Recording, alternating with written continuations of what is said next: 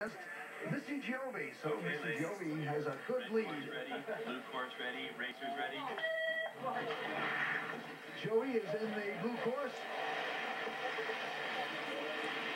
Well, Tara's going to have to really push it right now. She knows what she has to do. She has to beat Missy by 1.5, which seems insurmountable. And she's going to try her best out here through the soft snow. You know, do you think she's a little intimidated by Missy? Because Missy is so famous around the world.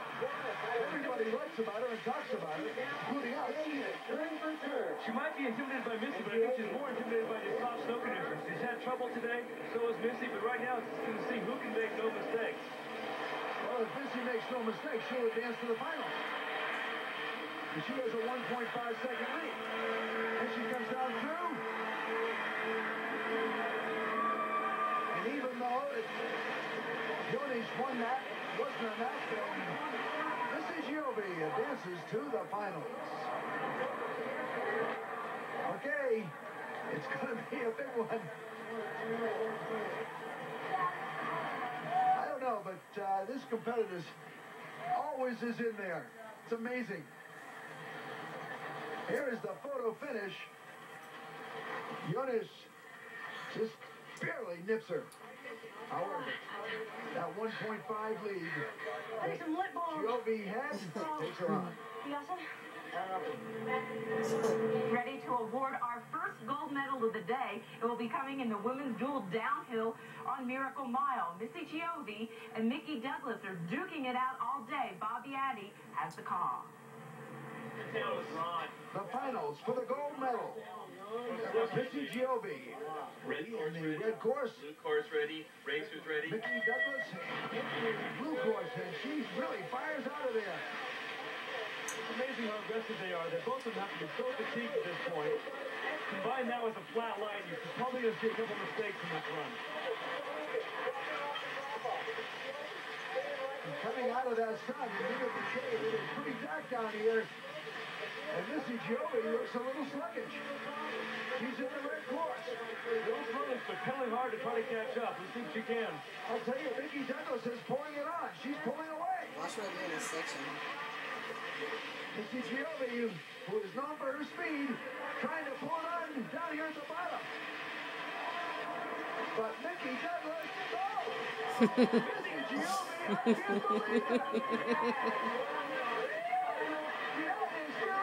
Incredible, what acceleration over the top right there. She kept pedaling hard over the steep, was able to catch Mickey. Unbelievable. It looked like she was going to be a full second behind. My name is frozen. Once again. Missy is just pedaling hard. Meanwhile, Mickey's coasting. Missy pedals past her, is able to take the lead, winning by a fraction of a second. Well, you had a little trouble there, but you came on strong. Yeah, it's hard. It's a lot of easy, really make a lot of mistakes. The red side is worse. On the triples, the triples got really wide. Kind of hesitant there. Blue side, it's my favorite, so I'm psyched. How about your leg strength? I mean, you guys are getting tired after all these runs. That's why I train. Is it getting a little icy out here now that the sun's going down? It's getting nice. It's getting better. There's still a lot of, really deep sand kind of snow you have to ride in, but it's starting to firm up. It's starting to take a hold. It's getting real nice. One run down, one to go. That's right. She's some competitor, and there's that piranha. Maybe it's bringing her good luck today. The final run for the women in the Snow Mountain Biking Dual Downhill. Hey, red course Mickey ready. Douglas on the Blue red ready. course and Missy Giove on the blue. Missy has a .231. Mickey rode a bike that was not a downhill bike. It was a lot better, but I had to ride my downhill bike because of my sponsors. Going all out on this run. $3,000 for the winner of the gold, $2,200 for the silver.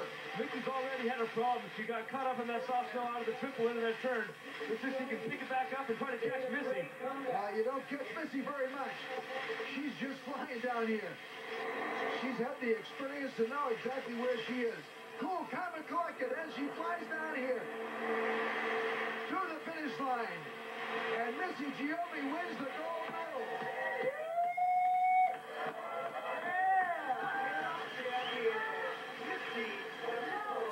Look, pants are trying to Mickey Douglas, the silver.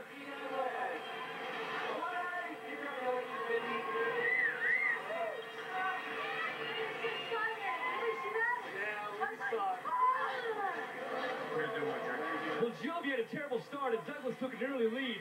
But Giove pedaled hard and took advantage of Douglas's mistakes. Let's go down to Gary right now, who's with our winner. Well, once again, a slow start, but a fast finish. How are you able to do this? I train. This is what I do. This is my profession, and you know, it's in the mind, and I'm an athlete, you know, and I work real hard to do this. And so hopefully on a day like this, we'll come together. How are you going to celebrate? Hey girls, back in Durango. Actually, unfortunately, this is for my friend Carly, who just recently died, and this is to my girls back home. And that piranha brought you some luck, eh? Sure did. Okay, congratulations. Yeah, and I'd like to add my congratulations too. You have to admire Missy Giove's great competitive attitude. And I guess that piranha did bring her some good luck. What a great day we've had with the women. Tonight on ESPN, when our coverage continues at 8 p.m. Eastern, it's the women's speed final, where another veteran racer, Carolyn Curley, will go for gold.